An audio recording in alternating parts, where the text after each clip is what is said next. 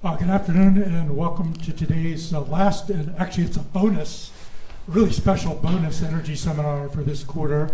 And our speaker today is Jim Brainard, who I just met, but I've been reading a lot of background material on him since a few weeks ago when Leon Min, the managing director of the Bits and Watts initiative here at Stanford, recommended him as a really, really good speaker for our audience here and online.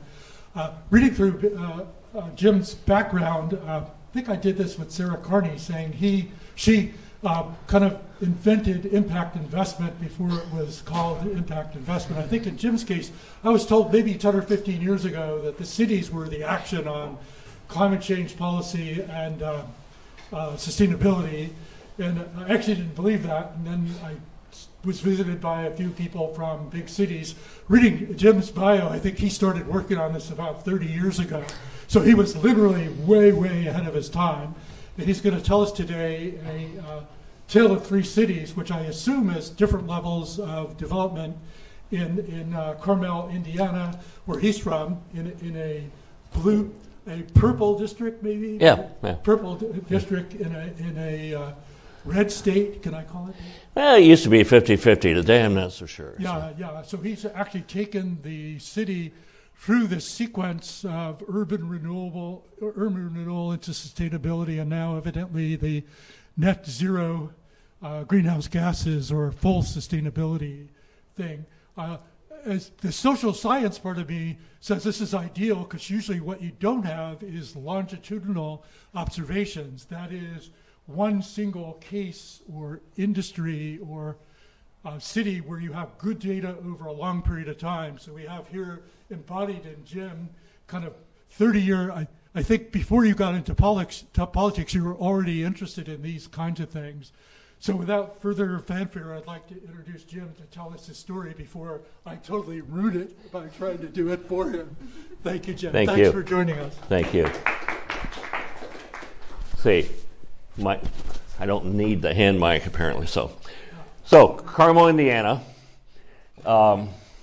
When I became mayor in 1996, it was a city of about 20-some thousand people. Today it's over 100,000 people. So it's had a tremendous amount of population growth. What I want to do today, though, is talk a little bit about how cities in general have changed. And so the tale of three cities, it's Carmel's story, but it's also the story of car suburbs all over the United States and to some extent in Europe and other places too. And to understand what we did wrong, I think we have to look back in an interdisciplinary way at how cities were built before cars, and then what we did wrong the last 70-some years, and then where we're headed. So those are the three cities. So think about our cities in the last 120 years. At the close of World War II, August of 1945, we still had not achieved 25% car ownership in the United States. Only fewer than 1 out of 4 households had an automobile. And so our cities were still built for pedestrians for the most part. Some of the big cities had some public transit, but generally people were able to walk or ride a bike most places that they needed to go on a daily basis. Go back a few more years. And so what shape were our cities in 1945? First of all, there hadn't been, when did anybody know the Depression? Started in October of 1929. There hadn't been any building really since then. There have been tremendous amounts of immigration into the United States because of World War II, and the rest of the world was in a depression as well, and we were still a lot better than a lot of other places. Antibiotics have been invented, but we hadn't figured out how to mass produce them yet, so they were just pretty much used for our soldiers during the war. And every house, still generally in the cold areas, had a coal furnace in the basement. If you go look back at traditional areas throughout the United States, you still see that in the older houses built before 1945, 1950, you'll see that a place where the coal would have been dumped in from a truck every couple weeks, set in a big pile in the basement. Whoever's in the house would shovel it into the furnace at night. It would heat up the house, and the fire went out. You could go put more coal in the house. Terrible way to pollute cities. I remember going to large cities as a child in the 1960s and washing my face and hands at the end of the day and asking my mother, why is this thing black? What's all this on my, what's all this is coming? It's coal dust. So our cities were overcrowded. They had lots of disease, and they were dirty. We also had this theme running through American history, starting with Thomas Jefferson, about the U.S. being agrarian, small crafts shops, farmers, without all the problems of the big European cities. And there's this theme throughout American history that encouraged, that was really anti-city in many ways. So you think about the end of World War II, Asia was in shambles from the war, Europe was in shambles, our industrial might was untouched, so the average working person was probably better off in the U.S. There's usually a recession after a war as soldiers come back and there aren't enough jobs. But we really didn't have much of one after World War II because we needed to go to work to supply Europe and Asia to help them rebuild. And so the average working person was making more money than ever. They were crowded. It's like, we can afford, cars were inexpensive, gas was particularly inexpensive. And so let's move out into the suburbs. Levittowns in New Jersey area were started. Everybody had a little yard. But what we were doing, we were building suburban sprawl without really realizing it. We had built cities for people for millennia. Now we had automobiles, and we started to build for automobiles, not people. So today the pendulum's swinging back. We made lots of mistakes. A study that shows the average American spends 2 hours a day in their automobile. The average adult spends 2 hours a day in their automobile. And that includes, it's an average, that includes all the people in the big cities that don't have cars and don't drive. So there's lots of people spending 3 or more hours in their cars. They may be ability to afford a house they want for their family that's a long way from where they work, which is a higher rent district. But we have built our cities. Well, what sort of quality of life is that? You're spending 3 hours a day in an automobile. And that's because of poor city design. And so when I first ran for mayor back in 1995, I knocked on lots of doors and asked people what their hopes and desires and aspirations were for the place they had decided to call home. And I kept, in 1,000 different ways, I heard, I wish we could walk somewhere we needed to go, a useful walk. I wish I could walk to the stores, I could walk to dinner. I wish there wasn't so much traffic congestion. I wish I didn't have to drive to the neighboring big city to see a show or to do things. I wish I could walk to places near my house or make short drives. I wish I were in the car less. So we started to analyze why our cities were not being built. Anybody go for a romantic walk past the Walmart parking lot lately? Think about that. Of course not. So how do we design our cities to look more like the old beautiful European cities on other continents that were built pre-automobile? Because think of the energy. We're building our cities so that people have no choice but to use all sorts of fossil fuels every day because they have to. Most of our suburbs, and remember, just because someone lives in a large city doesn't mean that they're not living in a suburban sprawl development pattern. 70% of American households live in what we would call suburban sprawl. Big lot houses, single use zoning. Anybody know what single use zoning is? It's where the land use laws say you can only do one thing on this land. And it made sense in the 1900s when this started. It's called Euclidean zoning. And the city planners are one big victory. They figured out that if they moved all the houses away from the noxious factories we had back around the 1900s, that longevity would increase. And within about 20-year period, it increased by almost 15 years by doing that. So it was a huge victory, but we kept doing it when we no longer had to. So now all the houses are here, all the stores are here, the offices you work in are over here, downtown's over here. You can't walk to a corner market to buy bread or milk. You can't walk, in fact, anywhere you need to go. You can go out for a walk. Our houses changed. Instead of having front porches in many places, moved up close to the street where you can talk to people on the sidewalk. Now you have what's called a snub-nosed garage, where all you see is a garage sticking out at the street. You might not even know your neighbors here, besides on either side of your house or across the street. And that's important too. This town square idea was the Roman Forum or New England Town Square. You know, we're a country made up of people from all different places, and it's important for our body politic. I think that there are, built into city design, are places where people can come together and get to know people from different backgrounds, different experiences. That's very important to our form of government.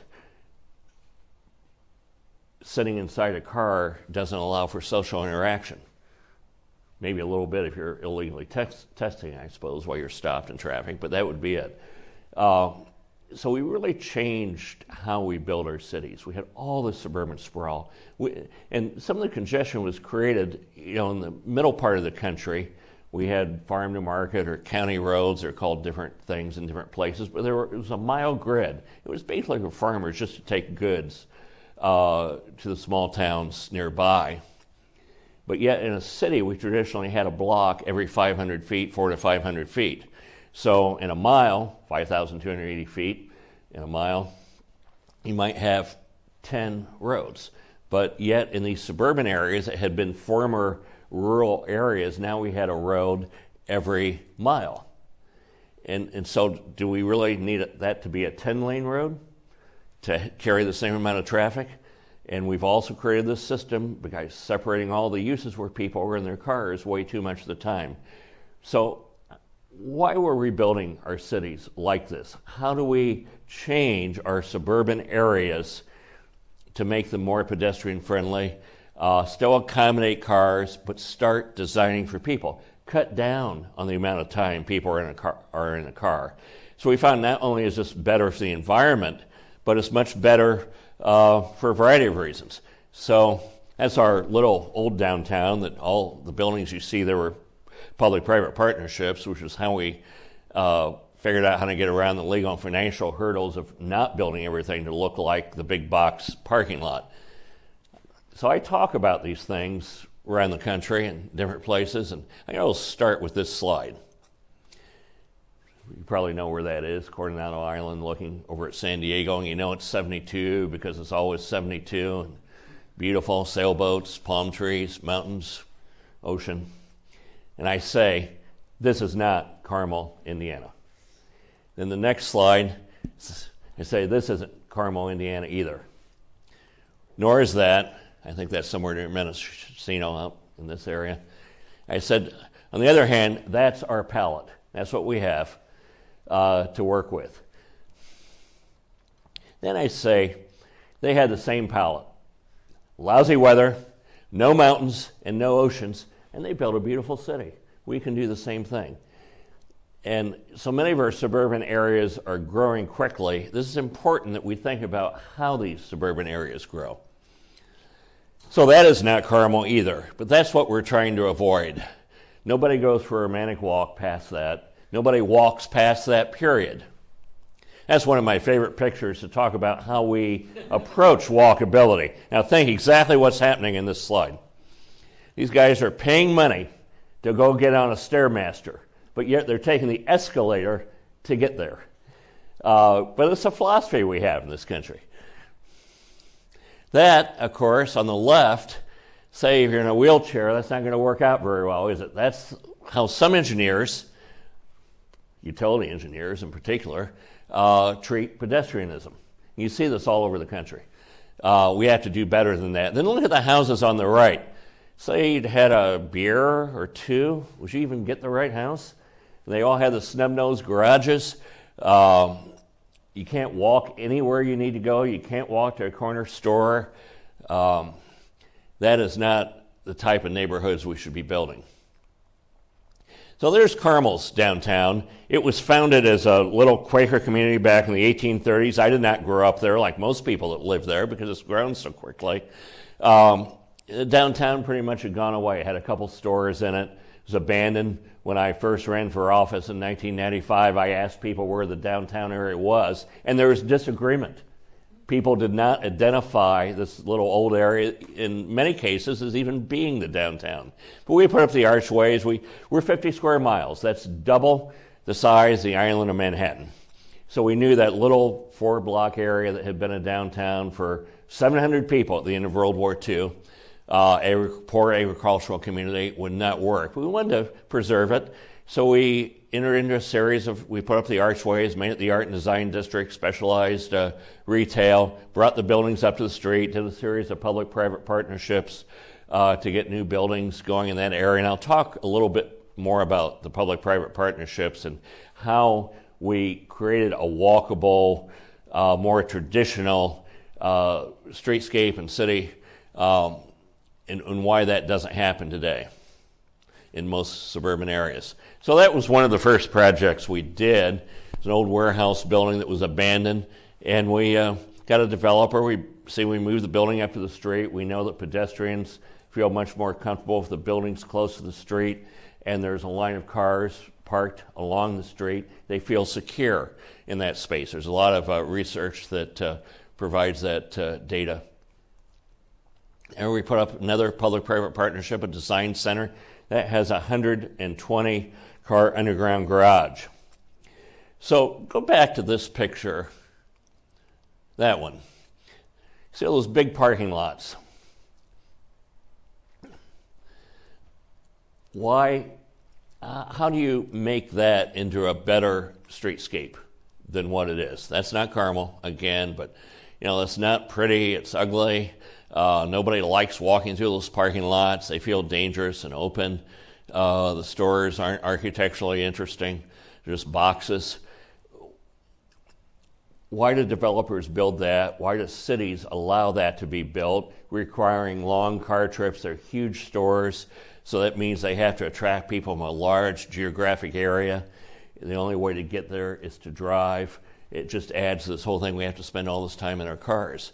The reason is that an underground parking spot cost about $80,000 to build.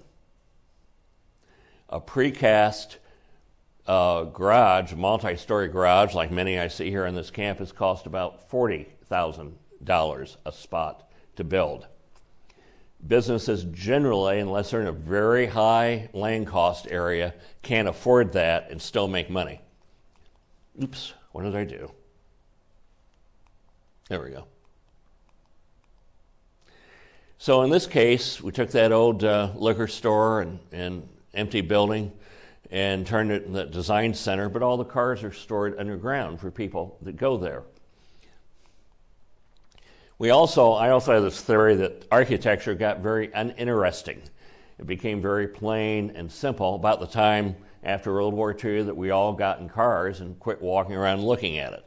So we tried, as we do these public-private partnerships to create a more traditional city, we focus on interesting architecture of all different styles, but detail that is interesting to the pedestrian. There you see that we also got rid of some street parking spots and got rid of those spots and allowed people to start dining in those areas long before the pandemic. Bike share. There's our former mayor in the bottom left.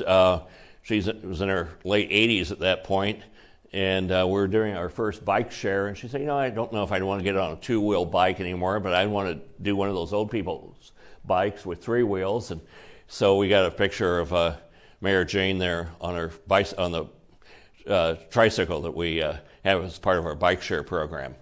But so many cities also don't provide. We've built 250 miles of bike trails in our city.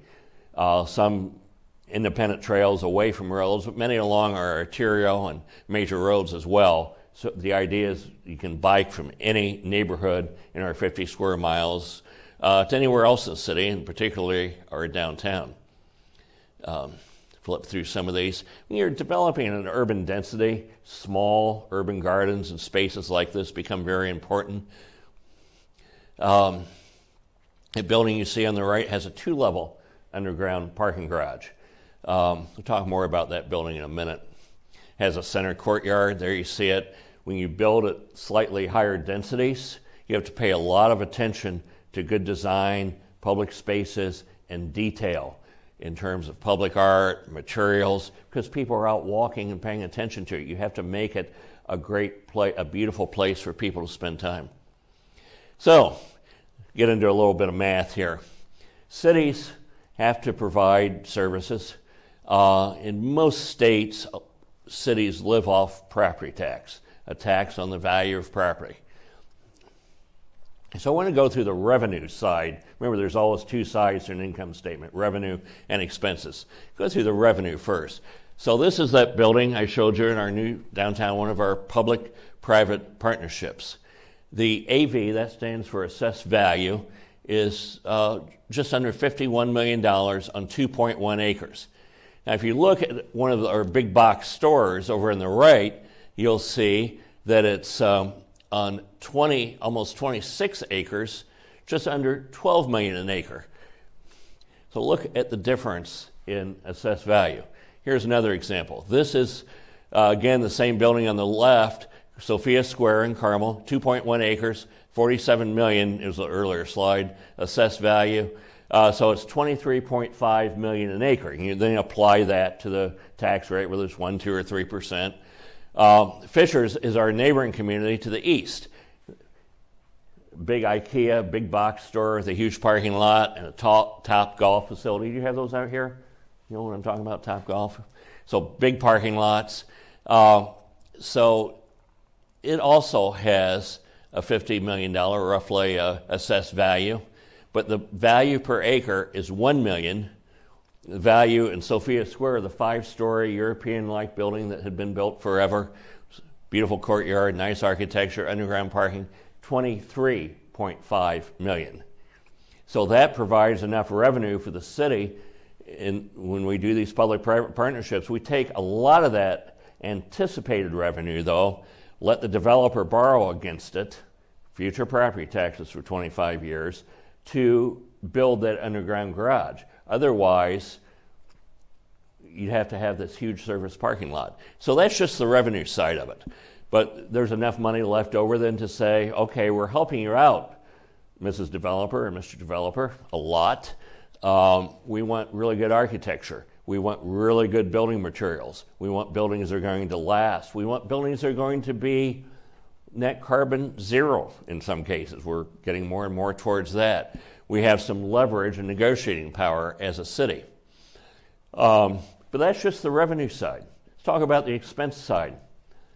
Anybody know what a 2-lane road, a mile of 2-lane road from scratch would cost? Anybody want to guess? $5 million? I wish. More than double that, about 12 million in the Midwest today. That's a nice road, storm sewers and bike path on the side, street lighting at the intersections and so on. Nice road. You might get it down to 8 or 9 million if you didn't have curbs and had ditches instead. But it's very expensive. And then you need a fire station every 5 miles or so. And to staff a fire station is $3 to $4 million a year. You need police to patrol all these roads. And every city only has so much capital to be invested. There's not unlimited capital to be invested in most cities. So you're going to get investment. You're going to get X amount, probably not much more than that amount. So if it's sprawled out 10 times farther along that road, you have to pay for the road, you have to pay for the sewers, you have to pay for the electrical wires, you have to pay for water pipes, you have to police those roads. So the cost, the expense side of that equation goes way up as well. You're sprawled out, and it's there forever, basically. So there's a lot of suburban areas that are doing well financially now. but they won't be when their growth stops. They're living off the growth. And they're going to be in worse shape than the traditional cities, I think, financially, because they haven't fiscally modeled their growth out in the future. And they also haven't modeled how much extra carbon. It's going to be very hard for them to get to net zero carbon because of the sprawl. So we had that little area that was the old village area. We went about 5 blocks south. That was an old grocery store, and that's what sits there now. There's a public-private partnership as well. Has an underground parking garage. It's 88 acres. That's just the corner of it. Obviously, it's a much nicer looking building. That's what you can do, enter into these public-private partnerships. But hundreds of $millions of investment right in our downtown area where we already had police and fire and perimeter roads and all these things. So we can afford then to get the cars underground in garages with money left over for public art, for social services, all the things that cities many times don't have money for. That's an office complex. You see the underground garage, the entrance to it's very subtle. But again, that's a site. That's a 20,000 square foot building. There are 5 of them on that site. Without the underground parking, we would have had 1. So our revenue went up 5 times, and we did it in an area where we don't have to add fire or police or any perimeter roads. Water and sewer are already provided to that site. We anchored Indianapolis as we share a border with Indianapolis, where some people would say we're a suburb. I like to say we're an edge city.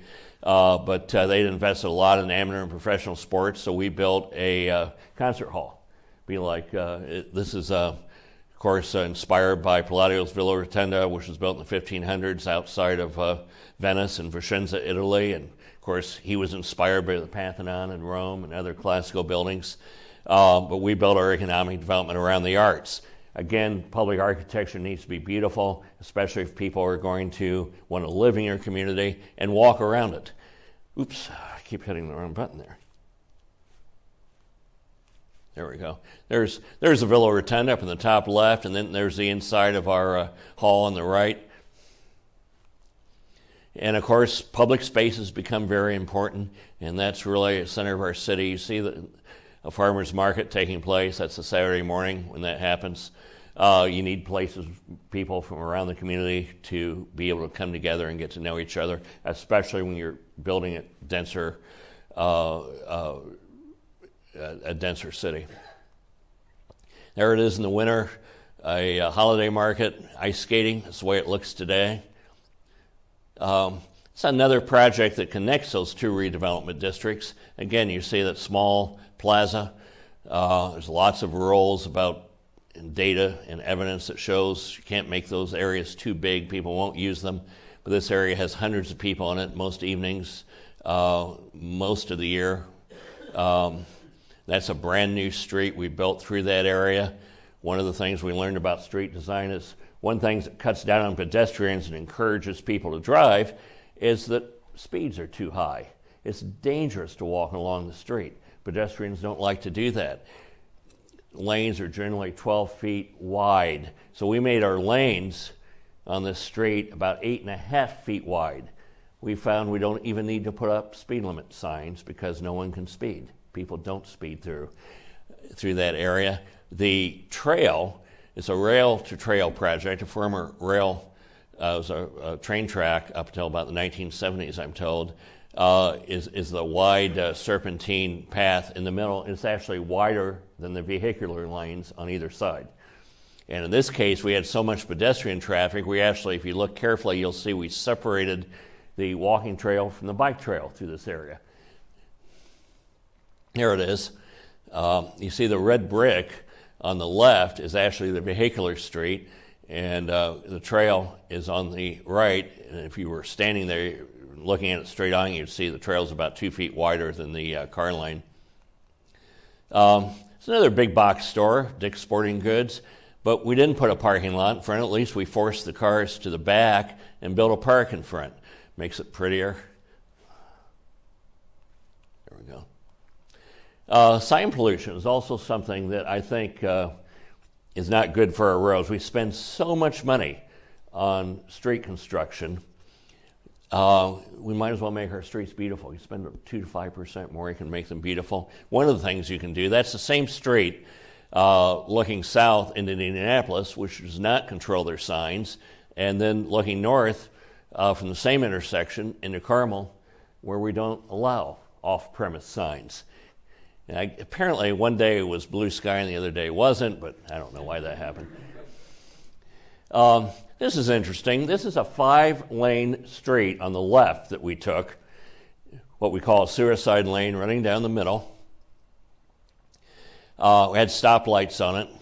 I'm going to talk about roundabouts for a minute. We have built more roundabouts than any other city in the country. If you go back to the New York Times on November 21st, last year, Sunday Times, on the front page, there's an article about all the carbon savings, the tons of carbon we save every day because people aren't idling at stoplights and they're not starting that big heavy vehicle from zero. So, you know, physics, remember your physics class takes more energy to go from 0 to 15 than it does from 15 to 30. We also, so our safety is number one reason we build roundabouts. Our fatality rate is 2 per 100,000 per year. The national average is just under 12. We're 1/6 the national average. They're cheaper to build and maintain, but they also move 50% more cars per hour. How many times have you been at a stoplight when you're the only car there and you're sitting there idling and nobody's at any of the other 3 entrances and you're just sitting there? And that's what we eliminate. But speed's the big thing. Anybody in this room ever speed up to go through a yellow light or a green light? I didn't think so. We all do. Even green lights, we had the data on this. People speed up because they don't want it to turn yellow or red. So they see it a block away and they accelerate over the speed limit to get through it before it changes. Well, human error rate never changes. So we know the possibility of a serious accident is much greater, higher speeds. At lower speeds, where everybody has to slow down at the roundabout, somebody makes a mistake, and they will because we're humans, and humans make mistakes. It's a percentage. We know what that percentage is generally. But the percentage goes down at roundabouts because there's more time to correct a mistake. The response time is much greater. So it's better for younger drivers, for elderly drivers. It's better for pedestrians. Counterintuitive. Pedestrians sometimes say, I don't like roundabouts. I don't like stepping out in front of the traffic. But if you're hit at 15 miles an hour, you're probably going to survive. If you're hit at 50 miles an hour, you're probably not going to survive. There's a sliding scale between those 2 speeds. But anyway, that's Range Lane Road on the left when it was 5 lanes with stoplights. There it is today on the right after we installed the roundabouts, cut the road, most of it, down to 1 lane in each direction with a center median, bicycle lane. And guess what? We're moving 8% more traffic per hour. But it's so much better for pedestrians. You can see buildings of different ages there. See how some of the buildings are up to the street. That's under our new laws. Previously, the buildings set back from the street, so you saw the parking lot, not the building. So that'll change over time as the older buildings are replaced. That was a state road on the left. In early 2000s, 2005, I convinced the state of Indiana they were going to add lanes to that road. We had our 5-mile stretch of that state-maintained road, not city road. We'd have an average of 2 fatalities a year. We replaced it with these roundabout interchange, separated grade. We didn't use tight diamonds. We have taken 40-some more houses had we used tight diamonds as opposed to the roundabouts. With a tight diamond, any civil engineers here? The tight diamond configuration, you have to keep drawing the lights farther apart on the side. You think about the interstate exit. Those lights, they calculate how many cars are going to be queued between the light on one side and the light on the other side and keep drawing them farther apart as traffic increases. So we'd have to take a lot of houses. We took a fraction of the number of houses to do this at 6 different intersections. We haven't had a fatality at an intersection on that street since we did this 12 years ago, almost 14 years ago now. And you can see it's much better for pedestrians too. so it encourages people to walk instead of get in their car and drive somewhere. Now there's our rail to trail project. This is important for cities. You have to have options to get anywhere in the city by bike or on foot. If you don't have those options, people are going to drive. They're going to burn more carbon. It's going to make it impossible for us to get to carbon neutral.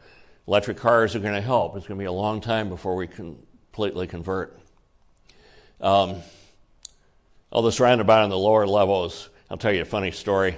I got a email a number of years ago from a fellow who identified himself as president of the British Roundabout Appreciation Society. And he said, we put out a calendar every year, and we'd like you to submit some photos for our calendar. We sell the calendar. So what do you use the money for? And he never answered that question. And I called him on the phone after the email. And it was about noon, 1 o'clock in the afternoon in Eastern time zone. And so I knew in England it was about 6 or 7 o'clock. And I kept hearing what sounded like pub noise in the background. And I said, where are you? So I'm in a meeting at the Roundabout Appreciation Society. I said, do you meet in a pub? And he said, of course. And I said, what do you use the proceeds for? Beer money? And he kind of paused and never answered that question. So I think it was a yes. But anyway, that roundabout on the bottom was on the front of their calendar that year. We bought about 9,000 copies to use as economic development, hand them out to people and so on. And so those guys over in Britain got a lot of our beer, got a lot of money of ours for beer. These are roundabout statistics, but it shows if you look at 2004 traffic fatalities, see how it's come down over the years. We already had a lot of roundabouts in 2004, but it's come down quite a bit since then. Then you look at some of the other Indiana cities on the list. Go over and look at Valparaiso, 24 per 100,000 versus 2.2. Accident comparisons, the number of roundabouts. I hate charts on PowerPoint, but take a look at that very quickly. Number of roundabouts, at that point we had 141, we're 147 now, that was last year. But you see the number of roundabouts directly corresponding to the number of accidents. And even more importantly, from an energy standpoint, the amount of carbon goes down drastically, contrast to the stoplights. But it's more than just the carbon saved there. It's about a lifestyle that we're building so people have the ability to live in an area where they don't have to use their car much. Maybe a couple's able to cut down from 2 to 1. It's important for poor people, especially with rents as high as they are today. If they can get rid of the cost of one car, or maybe go down to 0 cars, even in a suburban area, and lease one when they need to go somewhere. Some of our public art, which I thought you might find interesting. Again, if you're building a pedestrian-friendly city, you need to make those walks interesting. Instead of putting all the art in a sculpture park where only people who are interested in it go to it, I believe in spreading it out through the community so everybody gets to experience it. Sometimes I get criticized. People say, well, you could spend that money. People need housing. All these poor people need things. Why are you spending money on art? That's not necessary. And I say, you and I, usually talking to somebody who's fairly well heeled, you and I can travel to the best places on earth and see beautiful things. Poor people can't. They have a right to have their community be beautiful too. But I also believe it encourages pedestrianism. It makes that walk interesting. It's got to be a useful walk, somewhere you want to go, and it also needs to be an interesting walk. There we go. We put sculpture in our runabouts too. That's Hoagie Carmichael. Anybody? You guys are probably too young to know too much about Hoagie Carmichael, but he wrote the most recorded song ever back 100 years ago called Stardust. He was from Indiana. He wrote it at Indiana University in Bloomington. But there's a sculpture, a gramophone with the stars and dust coming, stars and moons coming out to commemorate Stardust in front of our concert hall. We find the roundabouts actually work better with obstructions in the middle. Most people try to be nice. They see somebody coming and they're looking all over the roundabout. They're really just supposed to look to the left. We find they flow better. There's less idling if they can't see across. It forces them intuitively just to look to the left of the gap, which is what they're supposed to do. There's more of our roundabout sculpture.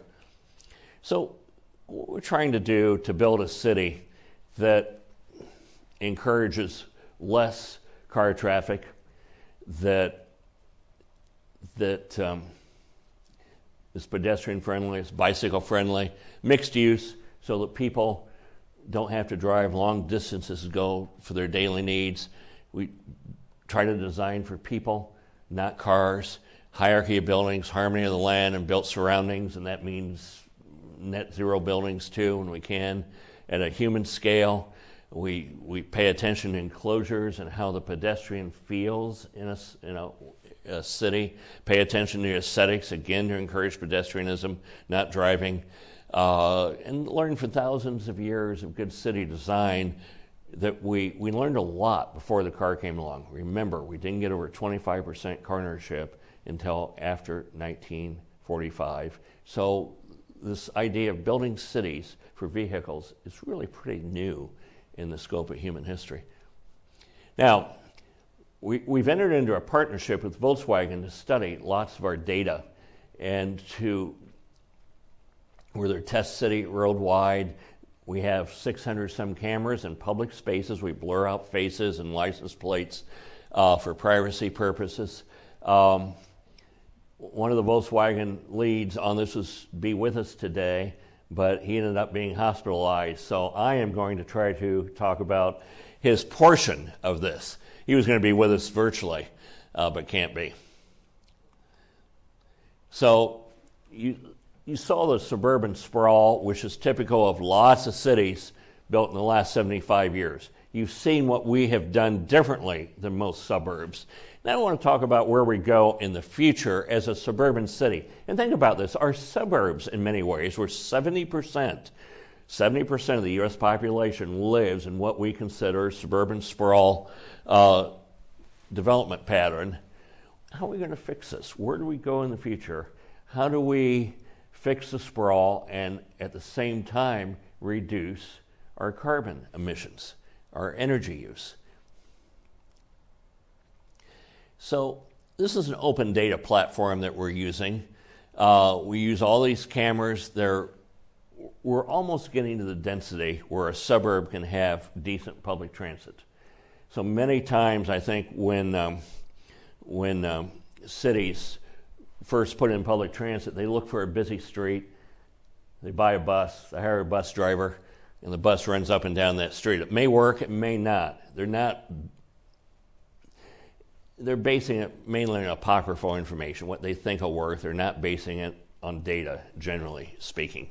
So we're going to have more data than almost any other city has when we institute public transit in a few years. We're getting to the point where we have enough density in our downtown area. It'll never work in the areas with large lot subdivisions, but in our downtown area it'll work. We have 150 corporate headquarters and move people around in those areas. Eventually connect to Indianapolis's public transit system, which isn't very good, quite honestly, but eventually we'll connect. But first we're going to do this internal to Carmel system. So every camera has been turned into an analytical source to enhance public safety and emergency response services. Let's talk about that for a minute. Let's say an ambulance driver is on the way to a run, and there's an obstruction a mile ahead. The ambulance driver can't see it yet, but he's eventually going to have to reroute, or there's traffic congestion. Well, if the cameras are talking to each other and can send a message to that driver, they can avoid that area. Hit and run driver. Well, they're going to help the person that's been injured, and somebody else is running away. If the cameras can talk to each other in real time and then talk to a human, the police know where to go find that person that's running away. Fire truck on the way to a fire. Same thing. If there's obstruction up ahead, there's traffic up ahead, what's the best route to get that truck, that piece of equipment to where it needs to be? So we went out to our employees with Volkswagen and said, all the way to the lowest level employees, how would you use all this data that we're going to acquire?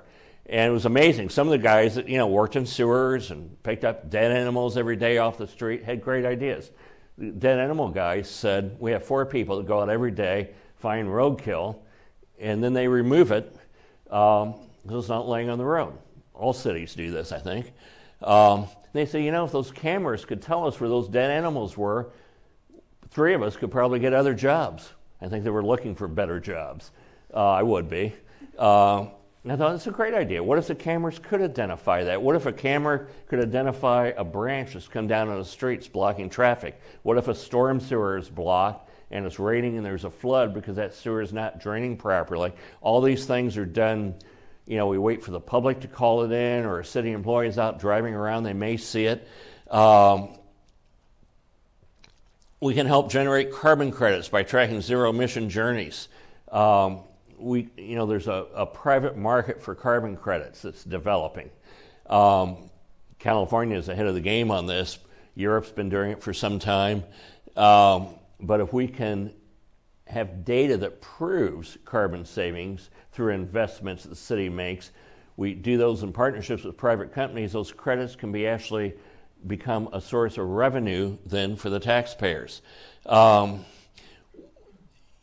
we go to autonomous driving, a lot of these cameras will be used probably at some point for autonomous driving. There's going to be 2 models where a private company owns the data, and you can imagine all the issues with that, privacy issues and so on, or the taxpayers can own it through their local government. And I'm an advocate that the taxpayers ought to own it. So we would retain full ownership and control of the data. There are some ideas that popped up. And we're still coming up with we have about 80 potential applications from the data that we're obtaining with Volkswagen through our cameras. Didn't realize these popped up later. One of the things I think government in particular so many times makes decisions, really important decisions that cost the taxpayers tremendous amounts of money. They're not doing anything wrong particularly, except they're making the decisions based on emotion, not data, because there's a dearth of data available to these decision makers. So our camera project with Volkswagen will allow us to make better decisions, be able to cut down, design the best city that we can to get to that net carbon zero. There's examples of what some of the camera shots look like that they're analyzing in the Volkswagen headquarters in northern Germany. But this is done 24/7, computer analysis and sometimes visual. They're looking at, one of the things we're doing at our intersections, we know our fatality rate's really low compared to almost any other city anywhere, but we're now looking for near misses to make better improvements. And you'd have to put somebody at every intersection doing that visually for a long time, but the cameras can do it. They can tell us, based on good programming, where those near misses are occurring, and then we can focus on that intersection. Oops, there we go.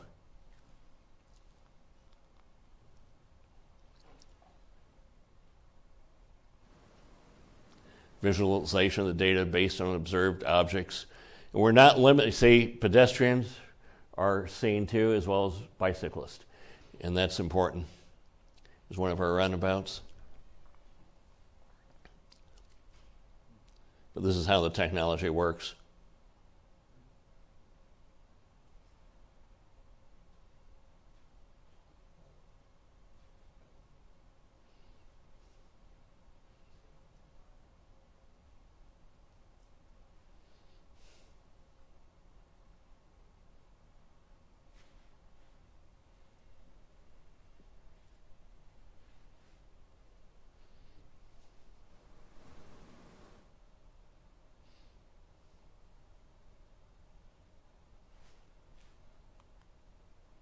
So, in conclusion, to summarize, we're trying to build a city for a variety of reasons that people have choices where they live. We know there's a lot of reasons to build walkable, pedestrian-friendly cities. Carbon emissions are one of them. Economic development's one. We have a shortage of workers in this country. Until all the people in the baby boomer generation, like me, die off, we're going to have this imbalance. We're still using lots of services and goods. There's not enough people to do the work. There's a lot of statistical data that shows it's going to continue for another 25, 30 years. The only way to fix that is with immigration. That's another lecture. But I'm in favor of that, but we're not doing that as a country. So cities are in this competitive race. People in the best and brightest, I've got 150 corporations headquartered in Carmel. If they can't hire and attract the best and brightest people from the best universities around the globe, they're not going to expand in Carmel, Indiana, and they may leave. So we've got to build a beautiful city that competes with the best cities on the globe. One piece of that is a clean city, a city that has good air quality. People are concerned about the environment. They're concerned about carbon emissions. That's a part of the piece. But we got to make it a beautiful city. We got to make it pedestrian friendly to cut down on people just getting in their cars and driving places. And we've done a terrible job as a society in designing our cities for the last 75 years. I think the pendulum is starting to swing back to design efficient cities. We've known since ancient civilizations that to be successful, whether it's an empire or a country or a city, you got to move people and goods around safely and efficiently. And that's what we're doing. We know that people have choices where they're going to live, where they're going to choose to raise their families and spend their careers. So we've got to build a beautiful, workable city. And a big piece of that is building a city where people don't have to spend the U.S. average of 2 hours in their car every day. And there's health reasons. Arnold Schwarzenegger, when he was governor, had a public health commissioner named Richard Jackson. Taught at UCLA and then finished up his career at Berkeley. Wrote a book, Urban Sprawl and Public Health. We know if people walk just 10 minutes a day, obesity rates go down by 35%. Overweight rates go down by a similar amount. He has a great book. You ought to read this book sometime in your spare time. It's chock full of data. Notre Dame gave him their Dry House Prize for authoring it. Another good book to read would be Jeff Speck. He teaches part-time at Harvard. He used to run the country's endowment for the arts. He wrote a book called Suburban City, Rise of Sprawl and Decline of the American Dream. He's followed it up with 2 other books, Walkable City and Walkable City Rurals. All 3 of those I recommend. We need to rethink how we design our cities if we're ever going to get to net carbon zero. And hopefully this has helped you think about some of these issues. Anybody have any questions, complaints? Usually when I'm in Carmel, I said, "Do we miss anybody's trash?" Miss anybody's what? Trash pickup. Usually when I'm speaking locally, somebody has a complaint. We have a few minutes left for questions, so please free to speak up. Sure. For the record, I'm from the Midwest too. I'm from Minnesota. Where are you from? I'm from Eagan, Minnesota. So Okay. It's kind of looks like the giant Costco pictures you had up there. But I'm kind of wondering how we can take this model and apply it to the whole country, because it almost feels permanently like expanded and spread out. So would that require people to move from the suburbs back into, central areas, or what would that require? I don't think that's the way it's going to play out. I think it's a matter of education. Example, hopefully Carmel serves as a good example. Education of city planners, education of people in elected positions that make land use decisions, investment decisions. Representative government's a hard form of government, but we've got to take this. This isn't going to be something that can be mandated from the federal government. It's going to have to be done community by community, basically through education, discussion, and examples. And it's going to be a long haul. I mean, it's not going to happen overnight. But that's why it's important for people like you who are going to be leaders in your communities to understand city design is a huge part. Back when we thought the U.S. was going to leave the Paris Climate Agreement, the mayors, I'm active in the U.S. Conference of Mayors group, which is a national association of mayors, we got together and started doing the math and realized that we could meet the U.S. goals, which probably aren't aggressive enough, but we could meet those goals if the cities just banded together and did the right things over the next 10, 15 years. Fortunately, we're back in the treaty, but we're never out. We're just given notice we were going to go out under the last president. But cities can make a huge impact. I think it's got to be done at the local level. There's some things it's nice to have a good national partner too. There's some national standards that need to be set, but a lot of the hard work has to be done at the local level. Yes. So this is a little more of a specific question, but I was really interested by the financing mechanism that you were talking about for the undergrounding of the parking. Yes. Could you go into just one or two more I sentences on that? Yeah. California has a similar law. It's state by state, but it's the acronym is TIF. That stands for Tax Incremental Finance. Okay. Got it. And so what happens is we set a base year. Our redevelopment commission, most cities have something by a similar name, sets that base year, and then the increase in taxes in the next 25 years goes into a separate pot. And then that pot, the anticipated revenue, you can borrow against it. Sometimes the developer borrows against it, sometimes the city does it, sometimes the city backs it up. Every transaction is a bit different. Then that money is used to pay for that underground parking or that parking structure that otherwise wouldn't have been economical, never would have been built because it's not economical and the developer couldn't have made any money. It's particularly true in areas where land cost is very low. In a big city where the land cost is a lot, it makes sense to maybe it can be done independently, but in most of the country, it can't be. We take our parking garages and face them with housing and businesses as well, so they're beautiful, and it's not walking past a boring parking garage for a whole block. Again, it goes against that interesting walk idea. So we make sure, I saw some on campus today, and it wasn't an interesting walk because all you saw was a row of cars inside a garage.